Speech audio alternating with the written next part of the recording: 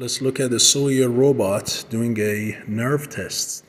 So here I define a task in a loop, and the task involves basically doing some move to commands which I manually trained. So all I need is to click on rethink button and run. And I put the loop to 5, so it is gonna do the nerve test 5 times. Here I'm just gonna show you 1 time. Let's see how good this robot can pass the nerve test.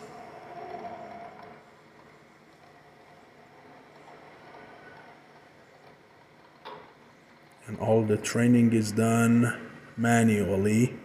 So I just grab the 2 buttons at the wrist and move it to the waypoints that I wanted. There we go. Goes back, and then it is gonna do it again.